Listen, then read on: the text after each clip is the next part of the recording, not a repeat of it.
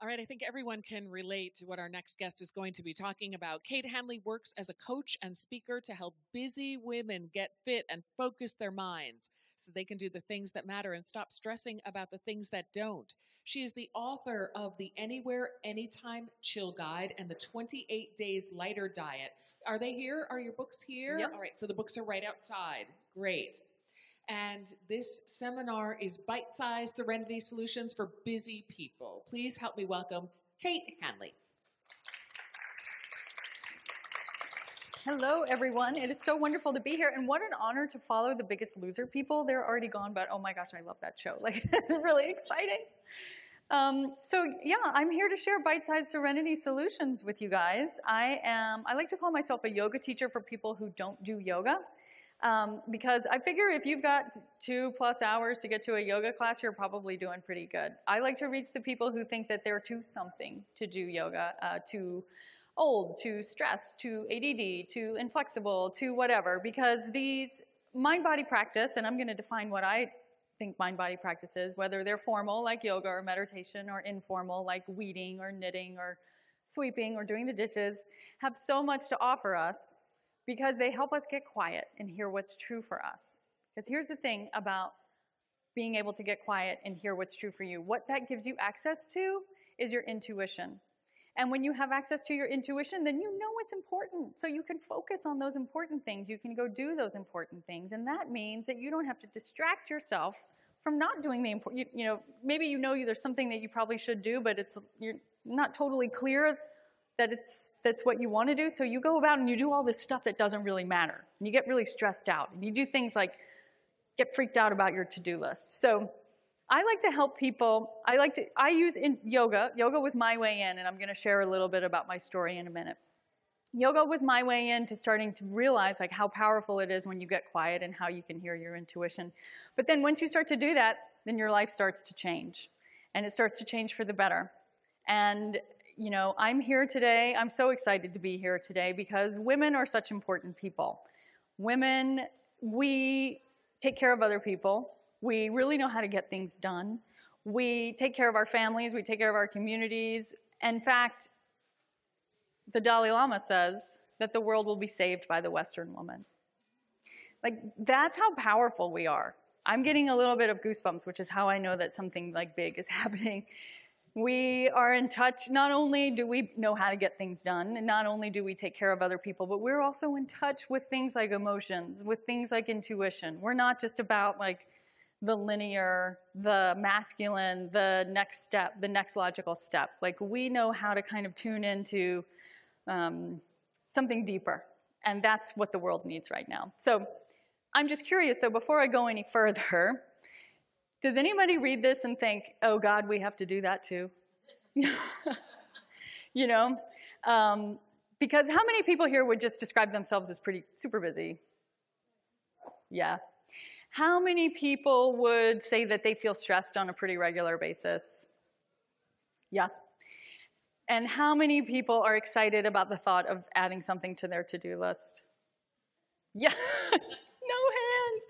I hear ya. Listen, I was totally there. And the reason that I'm actually standing on this stage here today is that 5 years ago, and I know it's exactly 5 years ago because it was right after my son was born and he celebrated his 5th birthday on April 6th. I was so completely overwhelmed with all that I had to do between working and taking care of him and getting food on the table and everything that literally all I could think about that day was just like, what were we going to have for dinner? That was my big vision. That was my big goal. I was just tapped out on everything else. And so I kind of know, like if you had told me that I was going to be playing a role in saving the world, I would have been like, forget it. I'm out of here. I got to go make mac and cheese. And I want to know, so the reason that I'm here is that I want to be able to tell you guys ways that you can find meaningful ways to slow down, to reduce your stress levels, to be able to just like lower some of the defenses that we put up when we're stressed and when we're overwhelmed and when we're angry and cranky and just feeling put upon by the world.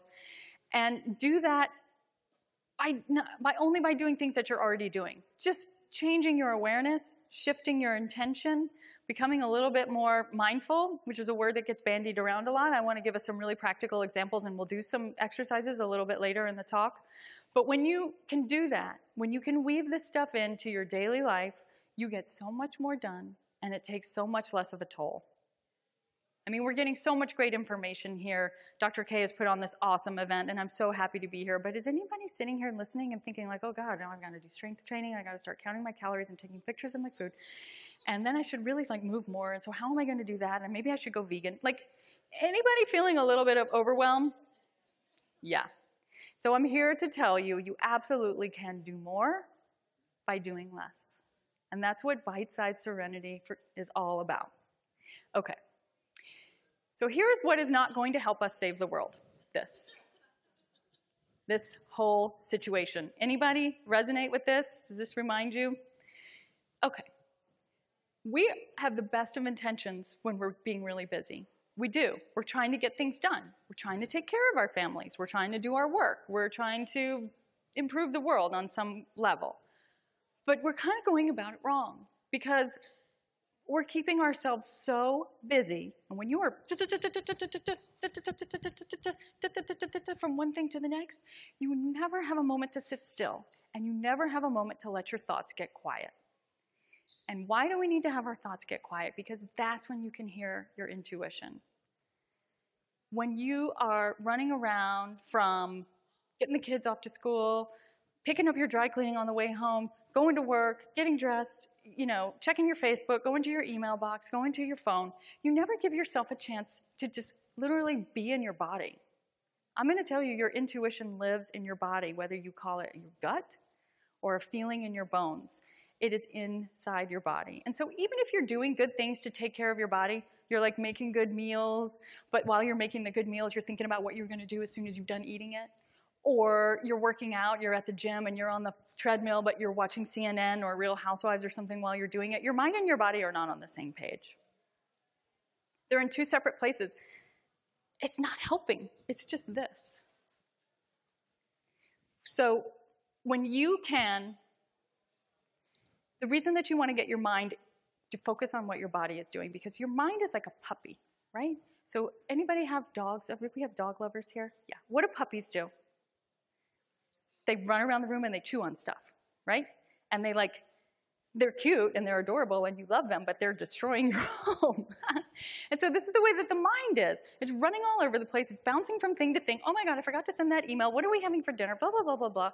And it's creating stress. That's what the problem with busy is. It's stress. So focusing on what your body is doing is the equivalent of giving your puppy a chew toy. What happens when you give a puppy a chew toy? It gets really quiet in the room. Yeah. And all of a sudden, your couch is not getting destroyed anymore, which, is the equivalent of your thoughts, like, totally stressing you out. It's kind of like causing this destruction.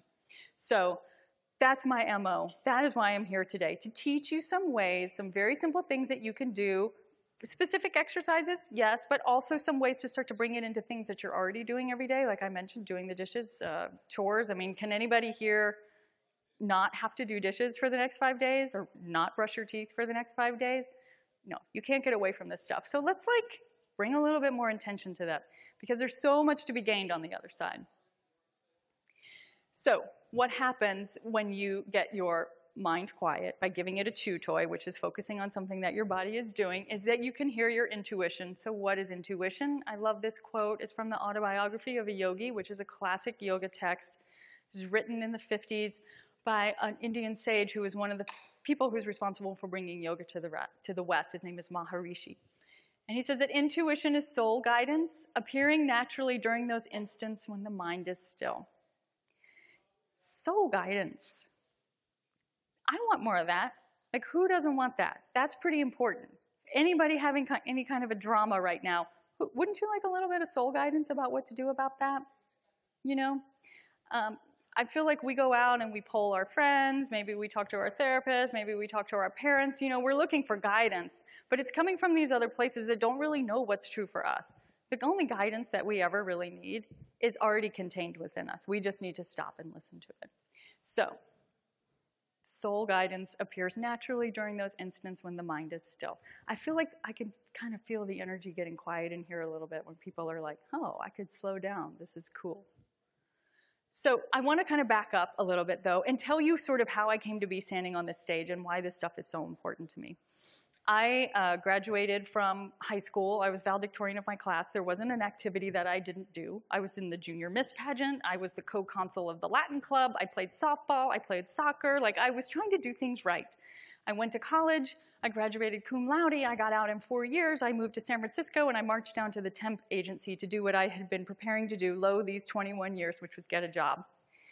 I got a job at a broker-dealer, and like, just whatever. Like, whatever, I just need a job. And I sat down at my desk that first day, and it felt like this.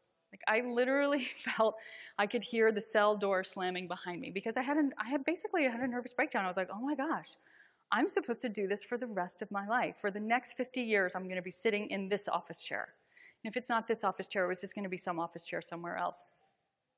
So I was, kind of having a crisis. I was trying to do things right, and then here I was. I wasn't really listening to, I didn't know anything about intuition or soul guidance or yoga or anything. I just was like trying to go by the book, and I was miserable.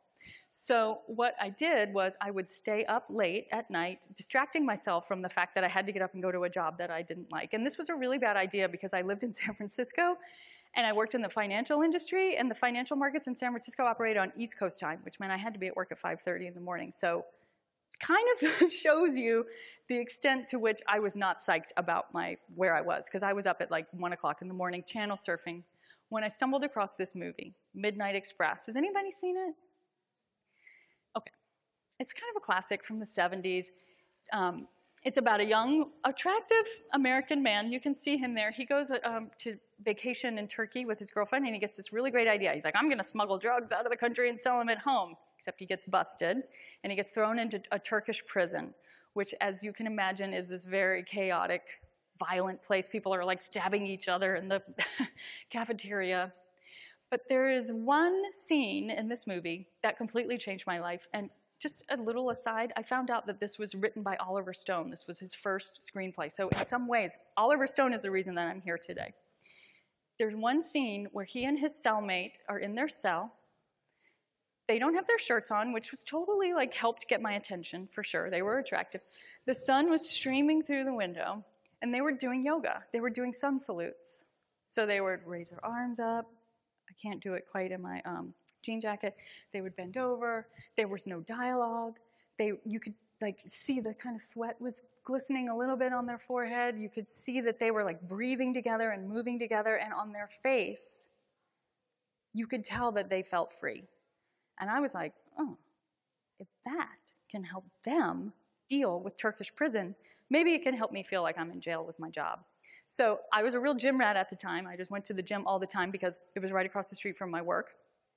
And I went and looked on the schedule, and there was one yoga class, and I got so excited, but it was on Tuesdays at 2:30. This was 1992. Yoga was not everywhere the way that it is now. And I was just kind of like, oh, God, I guess that's not really for me. So my conscious mind sort of shut down when it saw that it wasn't available in this very easy and convenient way. It didn't occur to me to look somewhere else. I was in my early 20s. I wasn't that clever. But there was some part of me that heard that desire, like remembered that feeling of this. What if life felt more like this? Spacious, open, felt great, was beautiful. And some piece of me heard that. And for 3 years, I didn't go to yoga, even though I had seen the movie 3 years ago. And by this time, I did what I could. I went and got myself a better job. I said, if I have to work all day, every day, well, I'm going to get a job in publishing because I love to read and write. So I went and did that. But the only problem with that was it paid so little that I couldn't afford anything. I remember walking past the Body Shop. Remember when the Body Shop was like the big thing? And I was like, someday I'll be able to buy peppermint foot scrub. So I was, I was waiting. Some part of me knew that this was possible, and I worked my way up and everything, and I even got raises, but still, one day, I loaned my car to a friend. He was rear-ended on his way home from the airport. My car was totaled. Thankfully, no one was hurt. And I got a check for $12,000 for my car. So do you know what I did? quit my job. And that was the first, and you know what the first thing I did was? I went to yoga class. And I grew up all over the place when I was little. I've lived in the Northeast, I lived in Oklahoma, I lived in Alabama, I went to school in Virginia, and then I moved to San Francisco. That was the first time I ever felt at home, when I was on that mat, trying to figure out where my big toe was. I mean, they were telling me things I didn't have any idea where my body was, but I would get these glimpses. And it's been like the longest lasting relationship of my life when I started yoga at that time. That's also when I learned how to cook and how to take better care of myself. And so what I did is I started to raise my awareness of things like intuition. I didn't know that that's what I was going for. I thought I was just going to help me deal with stress. And so that's why I call my talks bite-sized serenity for busy people, because that's kind of our way in. We want help with our stress, right? But there's just so much more available to us when we start making regular times for us to just inhabit our bodies and hear what's going on just underneath the surface of our little puppy-like thoughts. I do love yoga for the fact that it improves your digestion. I could list it all on my fingers and toes. Better sleep, you're stronger, you're more flexible. You can learn to do crazy things that you never thought you would be able to do, like stand on your head. But the reason that I do it, and I share this picture because I was doing a little yoga and meditating. I was visiting my grandmother in Florida, and while I was meditating, I heard this click, because it was one of those disposable cameras. I mean, this was a long time ago. This was pre-digital. And she was like, "You just look so happy."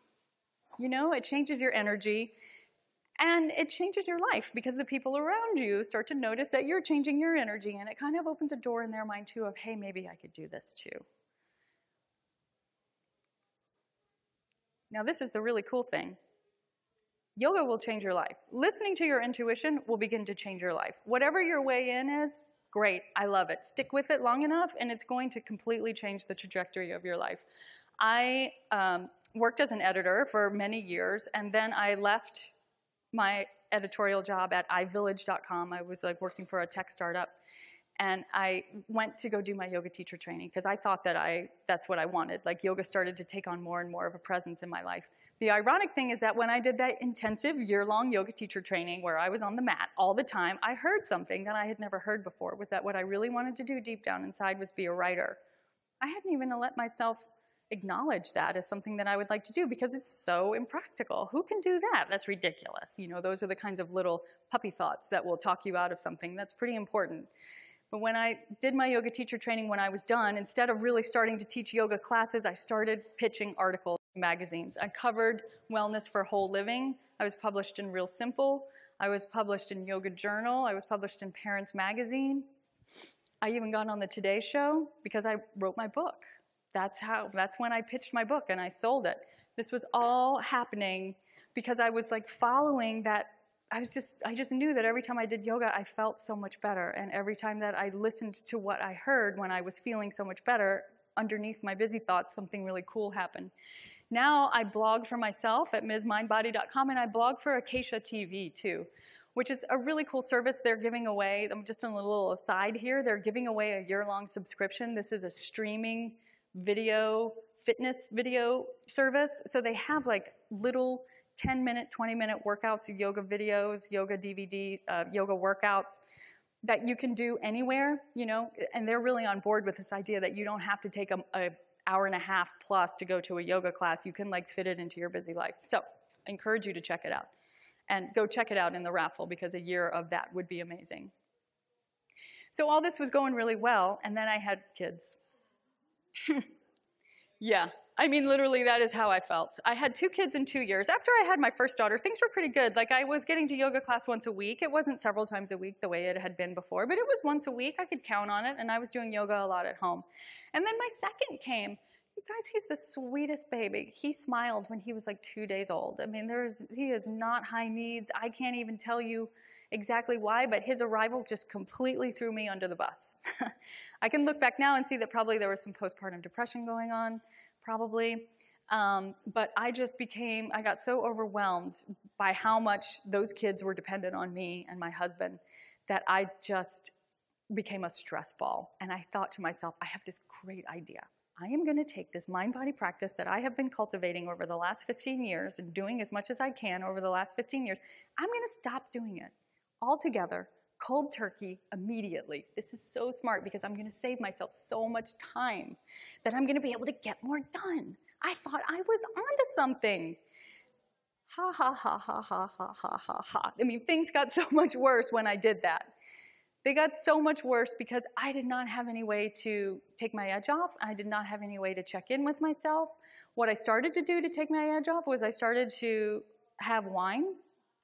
I mean, moms and wine, it's a match made in heaven. Yes, I definitely believe in a glass of wine. You know, not every night. I try and keep it to the weekends.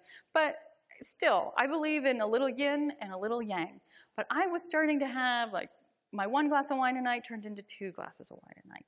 Then it was like maybe 2.5 and sometimes 3. Well, guess what alcohol does to me? It doesn't let me sleep. So I had a 2-year-old and a newborn and a wine habit that was further impeding my sleep. I was exhausted. And then I was completely cranky. So guess what I was doing? Picking fights with my husband.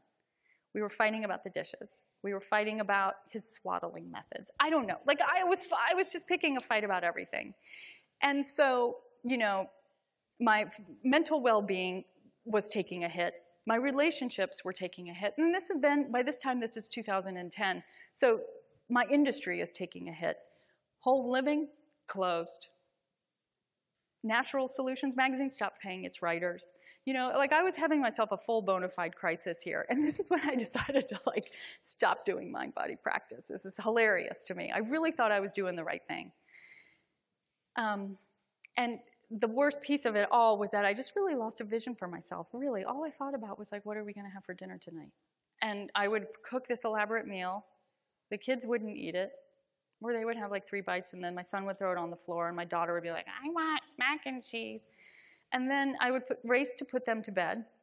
Bedtime was my least favorite time of day because I was trying to get them to bed by like 6:30 or 7 because they were little, right? And P.S., I wanted them to be in bed so that I could sit on the couch and stare at the wall or, like, watch TV and do nothing. Like, I think we all sort of think we're craving that time. And it was a real disaster. We lived in New York City. We lived in a 2-bedroom apartment with 4 souls. It was not a happy time, but it was actually a wonderful time. In retrospect, would I like to go through it again? No. Am I glad it happened? Yes, because it helped me see this is what women are going through.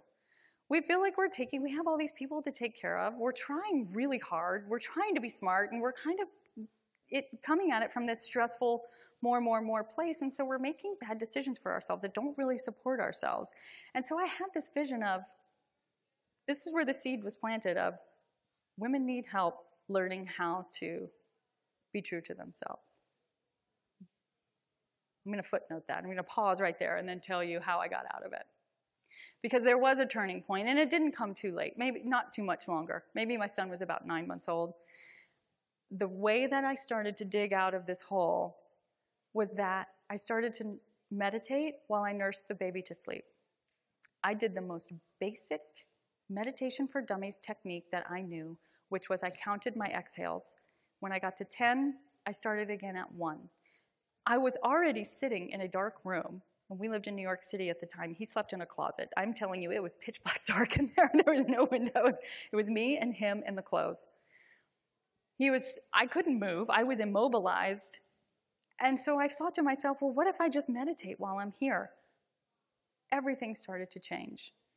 My dad has this saying, the gates of history turn on tiny hinges. This was one of my hinges.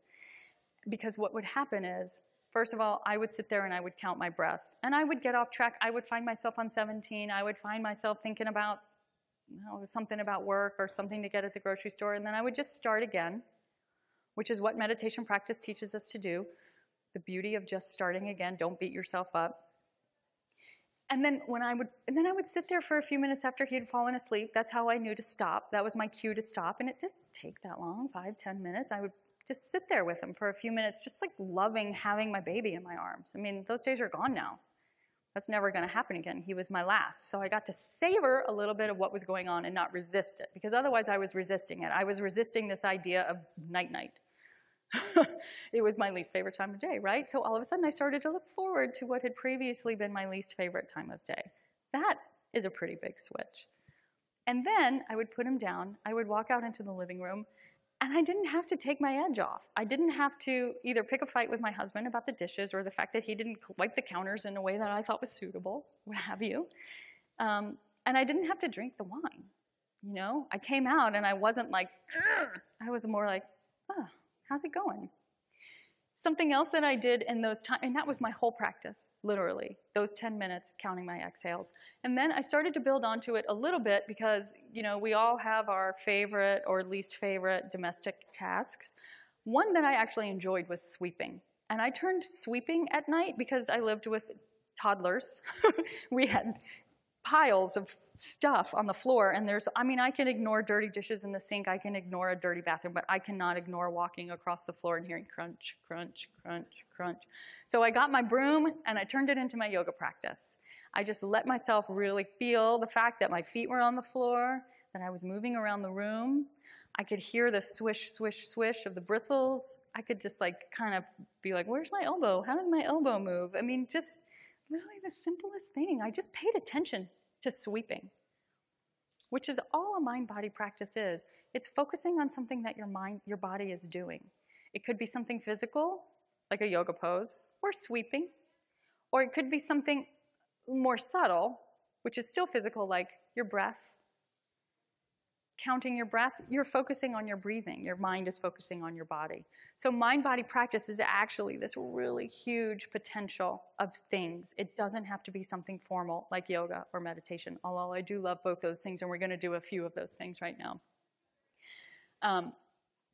But that's what I would do. So then I kind of took it to another level. So I would come out of the bed of my baby's closet. I can't call it a bedroom. And I would be a little bit more calm. And then I started to say to my husband, like, hun, I just need a few minutes before we sit down and start talking. Because we lived in New York City, so like the kitchen and the living room and the dining room were all the same room.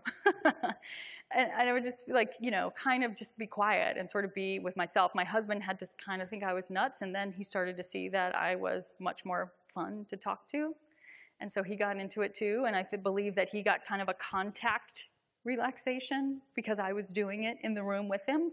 Like that picture my grandmother took of me, I think it's important to let the people that we love see us doing these things because it benefits them. And then that's when we started to be able to do things like make decisions. Like, maybe it's time to move out of New York City. We both work for ourselves, and we have 2 young children. You know, before we couldn't even think about that stuff, or if we thought about it, it would be like, oh God, we can't think about it. Like, oh, we have to like go to work so that we can pay our mortgage, you know, that kind of a thing. And that's when just like another round of changes came, and that's when I really started to see. After I had taken it away, removed that access for myself, when I stopped mind-body practice, I started to see like how the information that I heard was what was the most valuable thing about it. And so what I would like to do right now, honestly, is to pause my talk and try meditating. We're going to do it in a couple of different ways because there is no law that says you have to do it in any one way, shape, or form, and there's no law that says you even have to be sitting down in a quiet room. But we are sitting down, and when I stop talking, it'll be a quiet room. So let's give it a shot, okay? So the first thing that I want to ask you to do is bring the soles of both feet to the floor. That right there is a mind-body practice. If you're in a meeting at work, you're like kind of zoning out at the conference table and you know you want to stay awake, you know you want to pay attention, just choose to put both feet on the floor. All of a sudden, you're thinking about the bottom of your feet. Your mind is paying attention to something that your body is doing. It's going to give you something to focus on enough that you'll be a little bit more open, a little bit more present. And then, if you can, I invite you to scoot to the edge of your seat so that you are going to be supporting your own spine. Okay?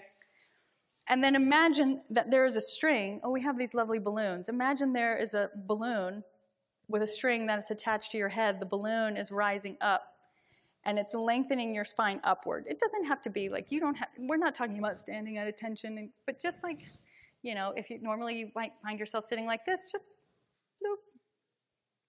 And the first technique that we're going to do is we're going to do the one that pretty much saved my bacon, which is counting your exhales, okay? So I invite you to close your eyes if you want to close your eyes. If you prefer to keep them open, absolutely, please keep them open. I am going to time us. We're going to do 1 minute of this. I want you to silently count your exhales, just your exhales. When you get to 10, start again at 1. If you find you're on 17, start again at 1. If you find you're thinking about what you're going to eat when you leave this room, start again at 1, okay? So we're going to start officially. The clock starts now.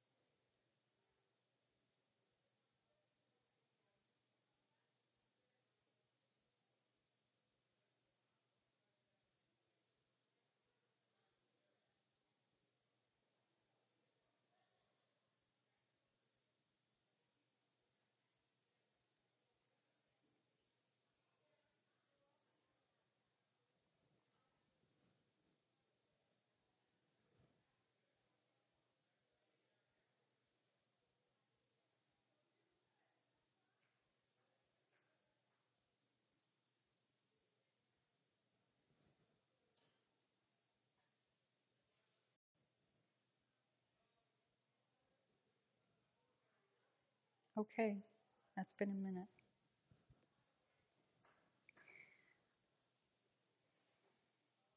No, I see you guys are sitting back. Wait, no, we're going to try a different one now. Because I think it's cool to see that there is no one right way, right? And if you try a couple of different ones, there's naturally going to be one that you kind of like and you get a little bit more excited about than the others, and there's nothing better than excitement. And just like, ooh, I want to do that again. So this time, still, soles of the feet flat to the floor if you're able, sitting on the edge of your seat cushion if you're able, imagining the balloon lifting your head up so that your chest can be open, your tummy can be soft. And what we're going to do is just listen, okay? So pretend that you are a tape recorder. A tape recorder does not, we tend to focus in on one sound. You guys are probably trying to listen to my voice right now. Bless you if you are, like I really appreciate your attention. But there's all of these other sounds happening that we're not really aware of. And what I love about this form of meditation is that it helps you kind of tap into just like the richness of our experience at any given point in time, and how there's a lot more that's going on that you could pay attention to than just like, well, you should do that, or that'll never work, or blah, blah, blah, blah, blah, whatever's going on in there, okay? So here we go. It starts now.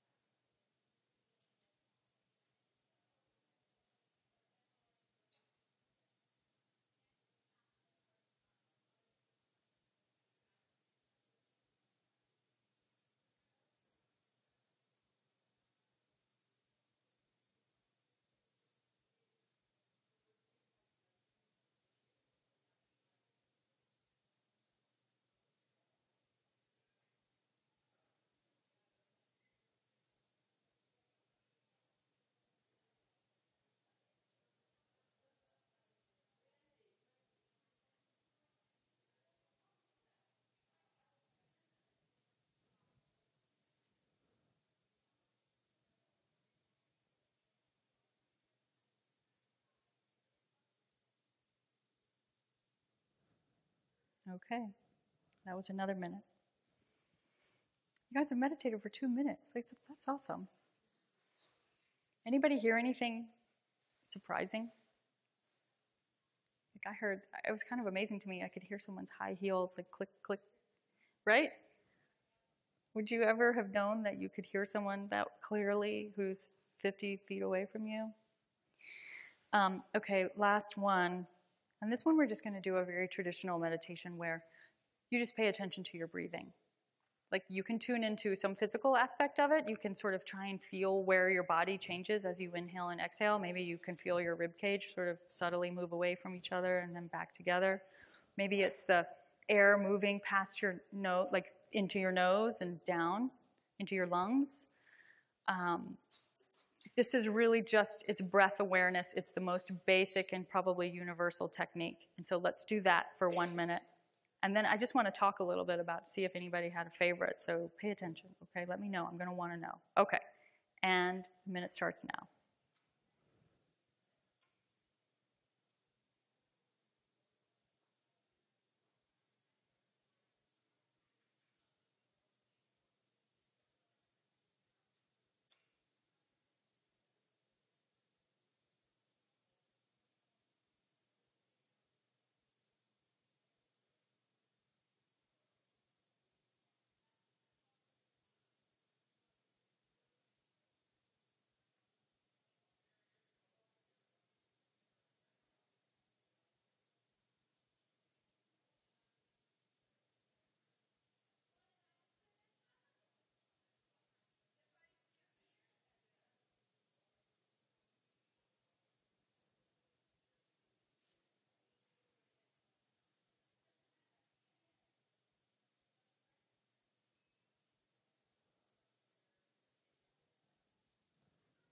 Okay. A minute's over. You may sit back in your chair now. Thank you for playing with me. I'm curious, though, can somebody describe in a word or two like how they feel in this moment? Relaxed. Yeah. Anybody else? What? You yawned? So maybe you're tired. Calm, she said. Yes, calm. People, 3 minutes. 3 minutes. Somebody raise your hand who thinks they don't have 3 minutes for themselves in the course of a day. Yeah.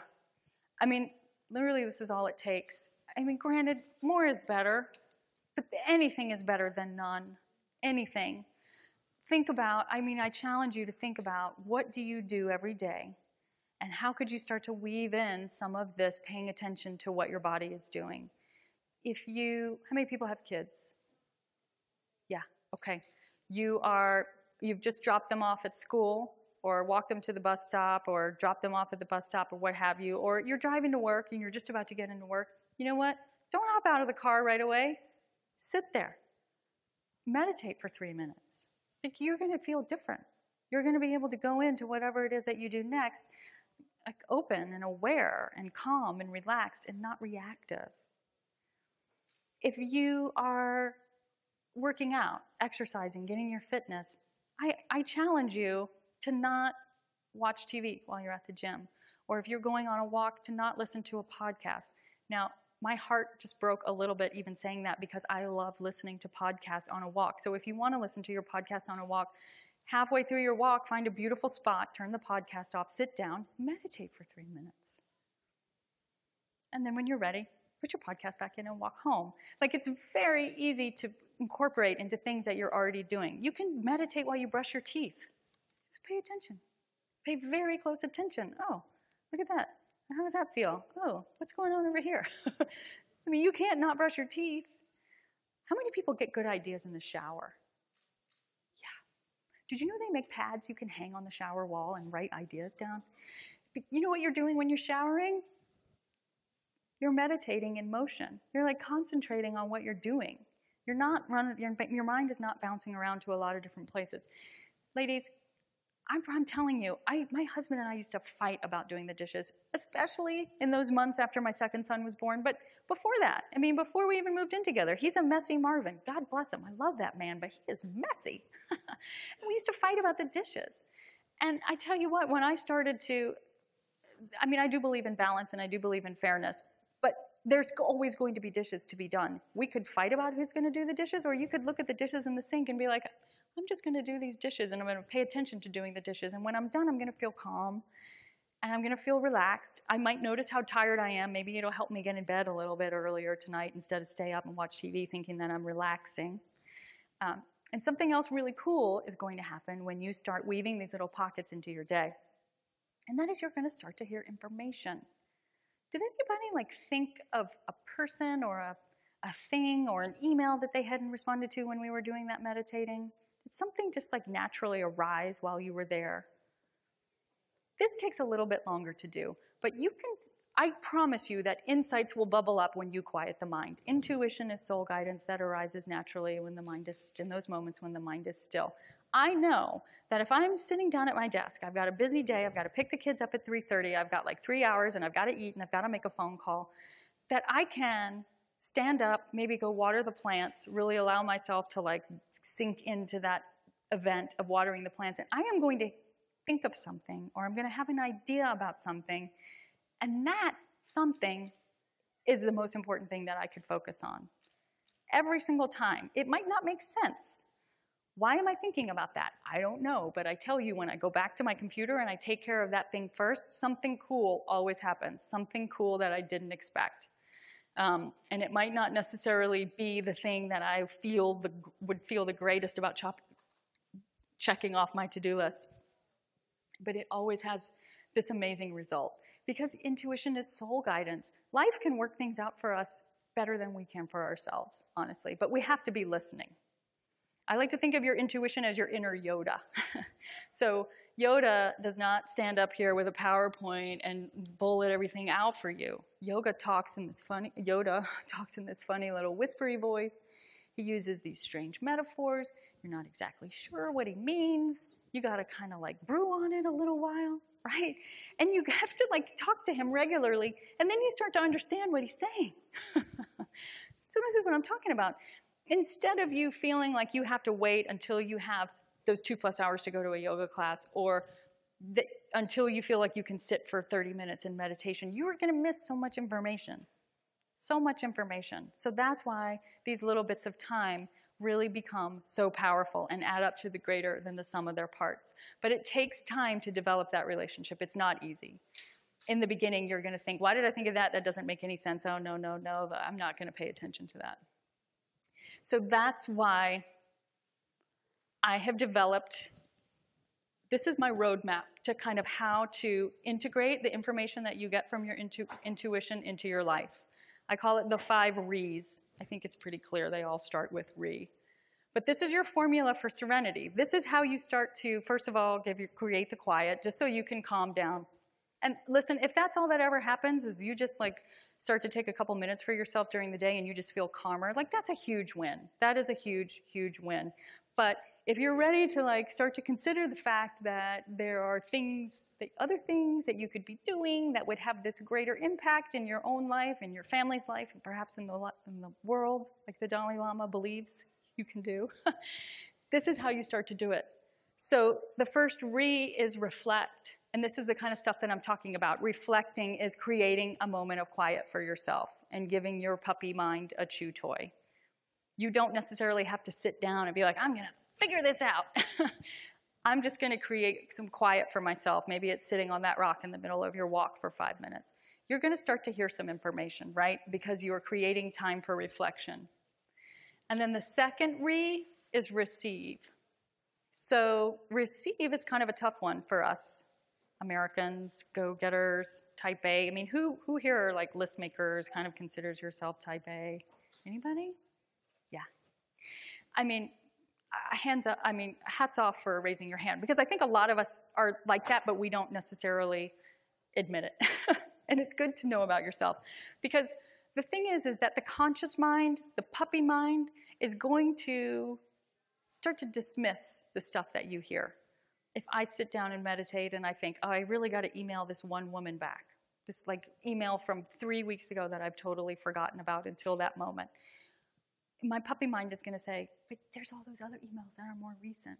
Why are you going to do that one? That doesn't make any sense. You know, I would not be receiving that information if I dismissed it as soon as it came in.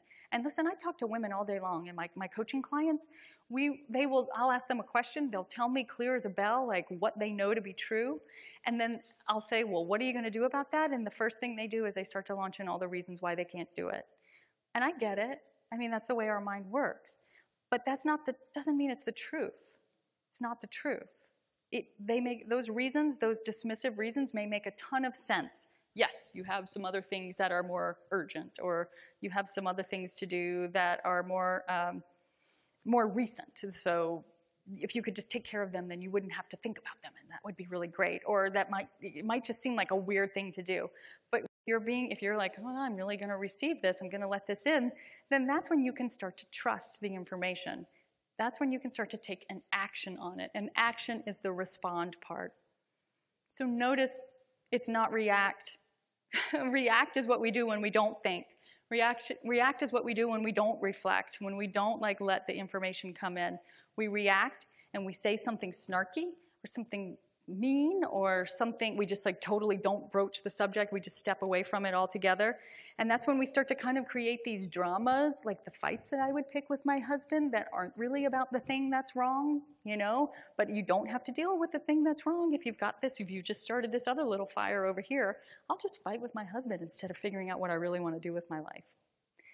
Okay, we've all been there from time to time. So when you responding is choosing how to respond. It's an amazing thing. That is when you change your life, was when you choose how to respond instead of merely react.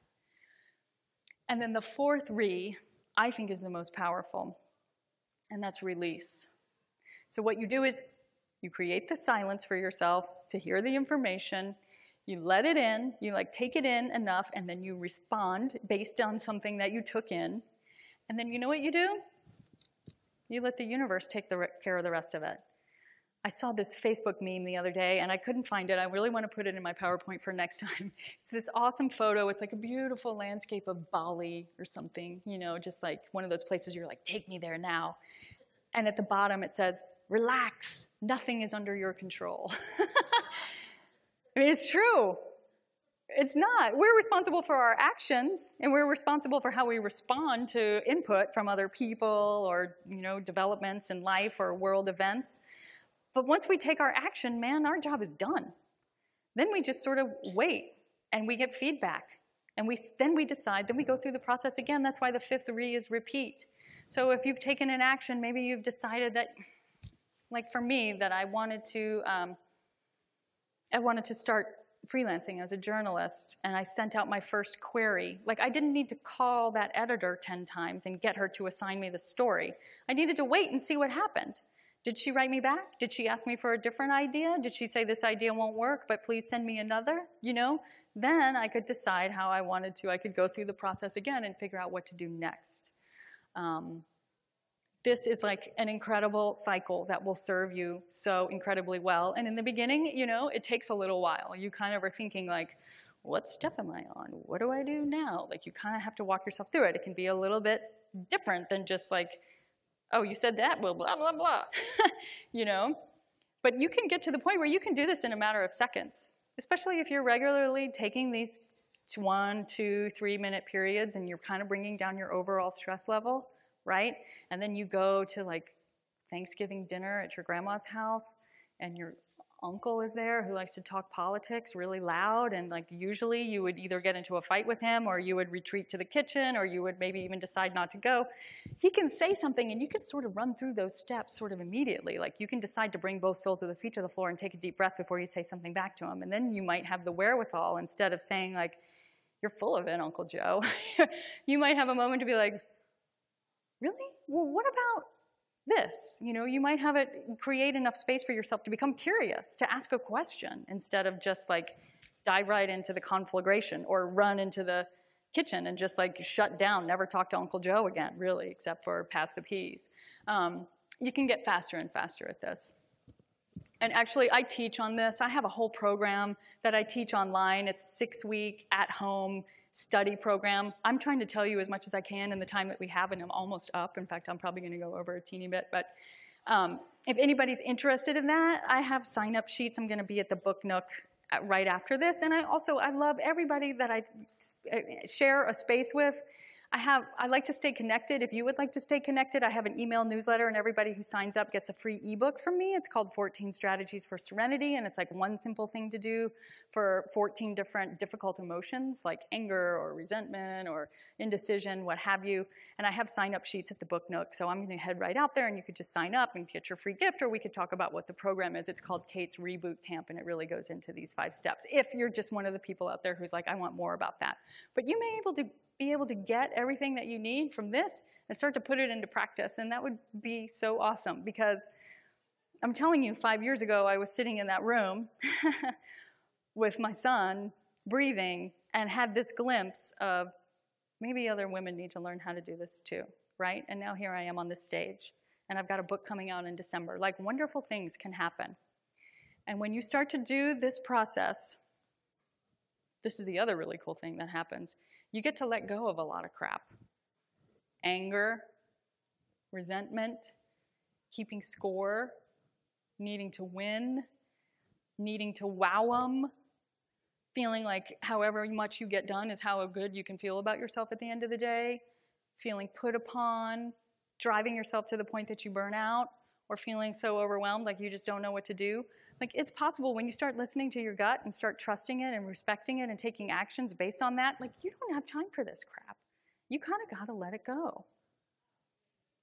And let me tell you something, that feels amazing. That's how you get to get more done, and it takes less of a toll. Because it's not the doing of the things, really, that takes the toll. It's how we feel about the doing of the things. It's all this stuff that makes you sick, that makes you tired, that like challenges your relationships, that just kind of makes you put the blinders on, you know? and start to not see the possibilities that are around you because you're sort of keeping yourself occupied with this stuff. And listen, I've been there. Like, I've been there, and it's so changeable. In fact, just to come back to the dishes for a minute, so my husband and I used to fight about the dishes, and kind of for a long time, and then I went through this process where I gradually started to see, like, I could just use the dishes as part of my, like, me time. I could just focus on doing the dishes. Thich Nhat Hanh, there's some of his books out back in the book nook. He's like a living Buddha, basically. He writes all these books about mindfulness. He calls it washing the dishes to wash the dishes. It's not wash the dishes so that you can go watch TV. It's not wash the dishes so that you can go to the grocery store. It's washing the dishes simply because they're there, because they need it. They need to be washed. So I started to do that, and I kind of I left all this stuff at the kitchen door. Like, I didn't bring it in there, and then there wasn't all this around the dishes anymore. And now my husband does the dishes like way more than he ever used to. In fact, I blog at MsMindBody.com, and so he like discovered that he can call up stand-up comics on YouTube on his phone, put the phone in his pocket. He's got this whole system. He puts the phone in the oven mitt, and then he clips the oven mitt to his men, right? Like, I love them, but I love their nutty ingenuity. And then he clips it to his belt, and then he puts the headphones in, and I'll be upstairs, like, tucking the kids in, and I can hear him in the kitchen just laughing, just having so much fun. He's having fun doing the dishes. And I came down one day, and I was like, what are you doing? And he showed me his rig, and he said, babe, you got to blog about this. So that's the kind of thing, like, you shift your energy, you let go of this stuff, and then the people around you get to do it too. It's pretty cool. That's where we're really going to be able to lead the way. Like, we have to be the emotional leaders in our household. And then when you let go of that stuff, and this is where I will leave you, this is what becomes possible, right? You can see the horizon. You can imagine the possibilities. I love this image, too, because it's not like you have to go out. I mean, that Dalai Lama quote is a little intimidating. Oh, my God, we've got to save the world. But you know what? You can just, like, focus in on your little thing. Like, this is my thing. My thing is talking to you guys, helping you, like, figure out what matters most to you and do that instead of stressing about the stuff that doesn't. If I'm doing my thing, then I'm going to help somebody else, and they're going to do their thing that's going to help somebody else. That's how we're going to change the world, just by really owning what's true for us and then acting on it. So, this is what becomes possible.